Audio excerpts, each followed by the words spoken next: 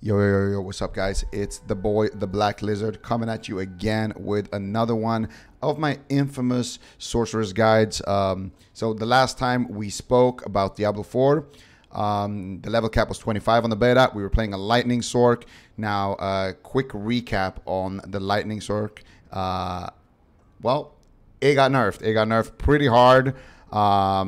So they nerfed a lot of things. They nerfed the legendary, where if you have a barrier active, you deal more damage. It was 66% if you put it on a two-hander. Now it's down to 50% on a two-hander, or 25% on any other slot. They also nerfed Chain Lightning, the skill. They also nerfed Greater Chain Lightning. They nerfed also the barriers. People weren't really picking this as well. Like this protection talent used to be 5 seconds barrier. So you would just use a teleport, and then for 5 seconds you had a barrier. You could spam out Chain Lightnings, and that would benefit from the legendary. That also got nerfed, and a bunch of other nerfs. So TLDR, that build got heavily targeted. Yeah, it happens. Anyway, today's video we are going to talk about the new best build in Diablo 4, which in my opinion is going to be the Ice Shard Sorceress. They also did nerf some of the other builds. They nerfed Hydra a little bit. They also did some nerfs to Frost Nova, which was huge for that. Well, it's pretty big in this build as well, but they nerfed Nova. Cooldown has been increased. They also nerfed the Frost Nova reduction cooldown from Enhanced Frost Nova, and they also nerfed Mystical Nova, I think, by 2 seconds. So all in all, everything that we were doing got nerfed pretty hardcore. But the good news is, guys, we do have a new build for you guys that you can play. And this build, I tested it with full BIS gear on the last beta, because on the last beta I had basically all the gear. And this build wasn't really far off from the Chain Lightning build pre-nerf. And this build, it did get nerfed with the Nova thing, but aside from that, it has been untouched. So this build is still really, really good, and I'm pretty sure this will be the best build. So let's talk about the build real quick. Now, the first thing you want to do is you want to get 1 point in Frostbolt, you want to get 1 point in Enhanced Frostbolt, and you want to get Glinting Frostbolt. Now, on the last beta, I didn't play Glinting Frostbolt in the end. I just put 2 points just so I can get to the core skill node. But the mana return is really nice, especially in the start when you don't have that much gear. And then, of course, after that, you want to max out Ice Shards. This is your bread and butter. This is your main damage ability. So you want to max that out. You want to get Enhanced Ice Shards. 40% chance to ricochet, so basically more AoE damage. And then I went with Greater Ice Shards, which means when you have a barrier, your Ice Shards treat the enemies if they were frozen. Now, if the enemies are frozen, it will always ricochet, so you'll always do more AoE damage. And on top of that, it also has like a kind of a shatter effect, 25% increased damage to frozen enemies. So you definitely want that. The other thing that you always want for pretty much every single Sorcerer's build is Glass Cannon. You always want to max Glass Cannon. Now, you don't want to put any points in these defensive skills. If you can, you want to get these defensive skills from your necklace. You want a necklace with +1 rank of all defensive skills. Alternatively, you can also get those skills on your boots. So you want plus teleport, you want plus Nova on your boots. So the best boots in the game basically would be +2 teleport, +2 Frost Nova, and then also +1 charge of evade. In terms of legendaries, we'll get to that in a second, but let's finish out talking about the build.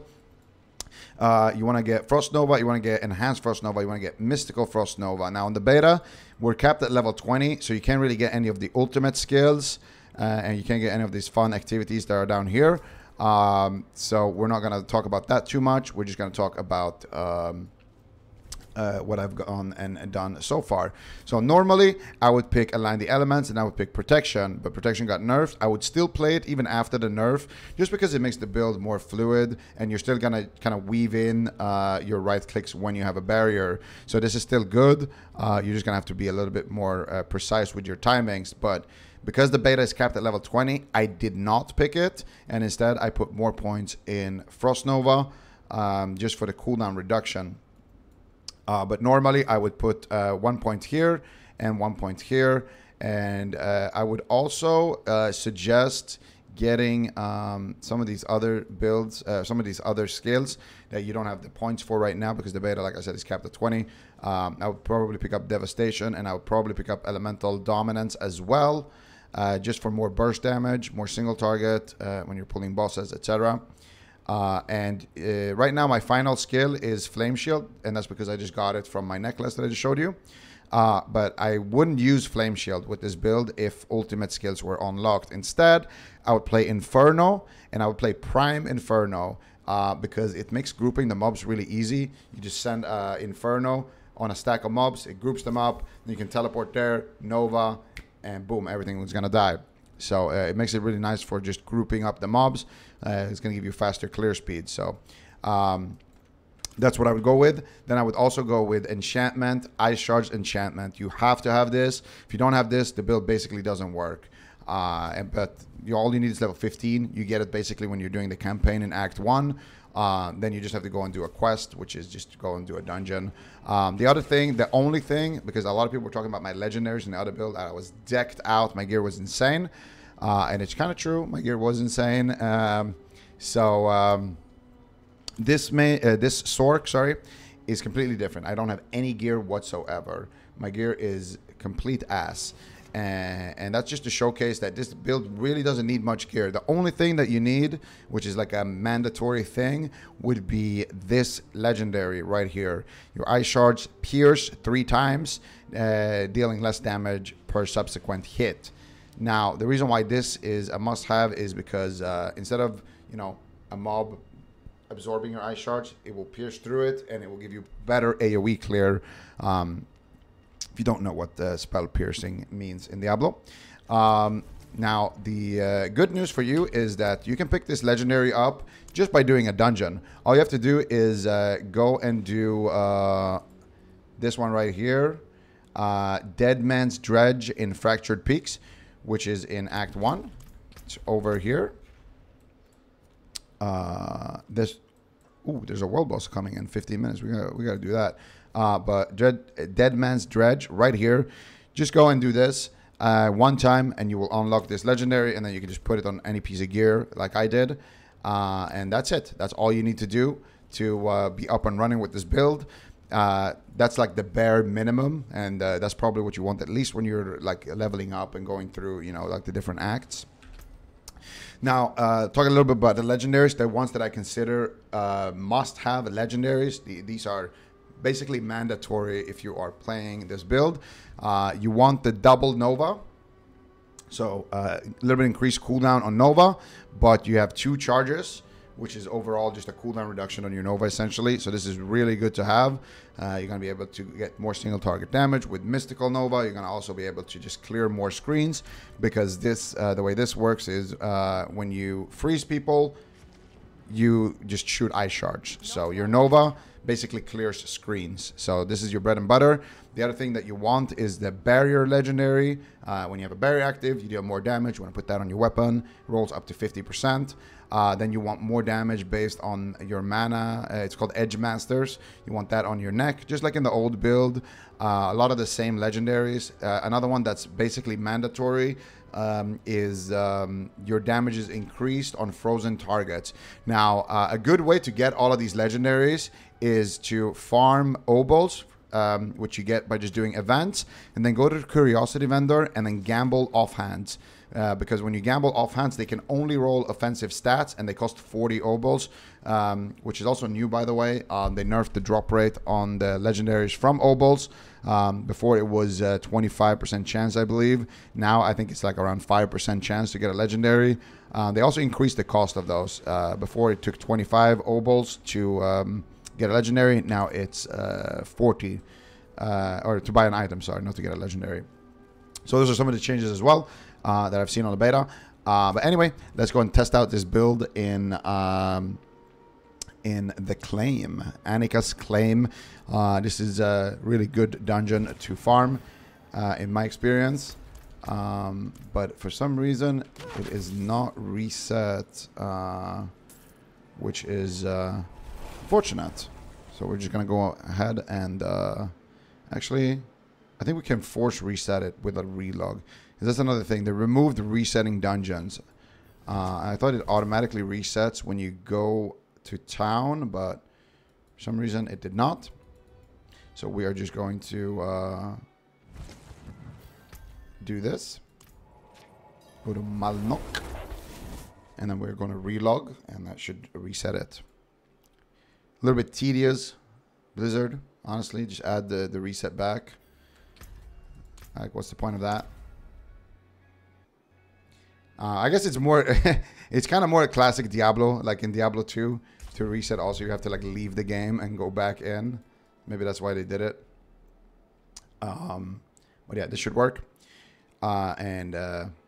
Let's test out this build in action.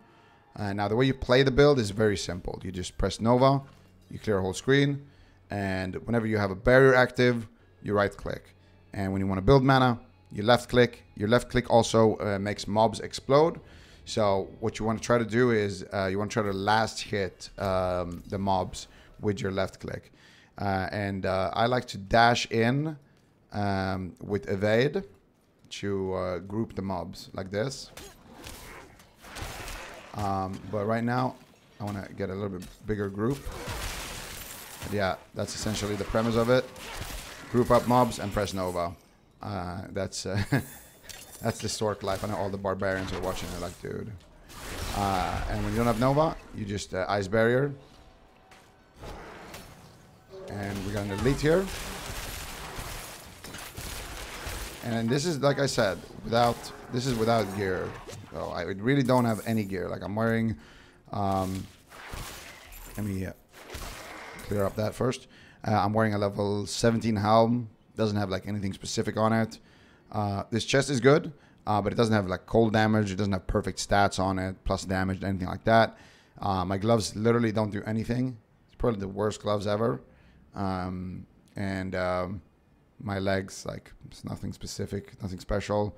Boots aren't bad, but they're definitely far away from best in slot. I have a blue level 20 staff, some random rings with fire damage. They don't, like, the best stats on a ring would be like vulnerability damage, damage to close enemies, damage to frozen enemies, cold damage, like stuff like that. And I don't have that on any of these rings. So all in all, pretty bad gear. Don't have all the legendary effects that I was talking about. There's a lot of things that we're missing. But still, this build is doing quite some work. So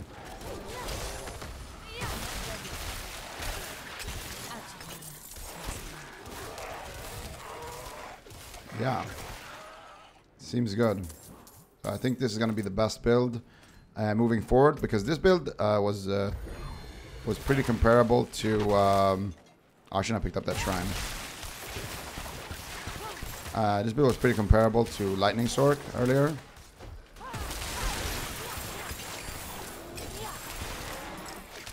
So, I think already, with the nerfs happening, this build is for sure going to be better.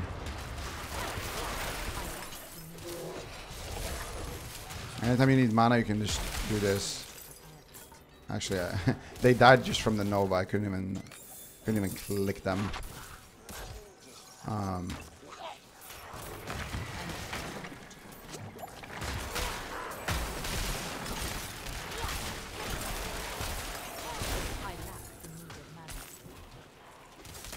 So yeah, this is the Ice Shards build, and I will make a video on Lightning Sorceress as well, because a lot of people are, are Lightning Sorc enthusiasts like myself.